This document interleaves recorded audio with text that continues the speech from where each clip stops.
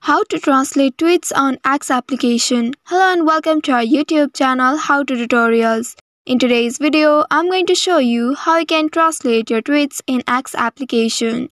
To do so, first of all, you will need to open your X application on your mobile device and make sure you are logged into your account. Once you are logged into your account, you will end up in this homepage. Here, scroll through the feed or you can go directly to the tweet you want to translate. Once you find the tweet you would like to translate, tap on the text or tap on this tweet. Once you tap on it, you will be taken to this page. Here, look for the text Translate Post, which is underneath the tweet.